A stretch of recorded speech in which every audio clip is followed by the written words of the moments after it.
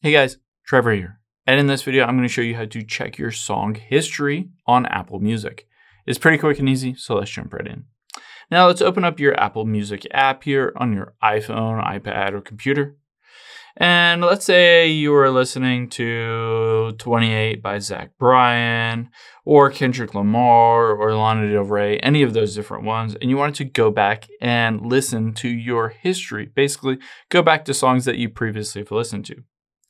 Let's tap on the song at the very bottom, and you can see it is playing 28 by Zach Bryan. You might see a screen that looks like this, where it shows you the lyrics on here. You're going to want to make sure at the bottom right, you tap on that icon at the bottom right here. So I'll go back to it. Tap on the icon at the bottom right.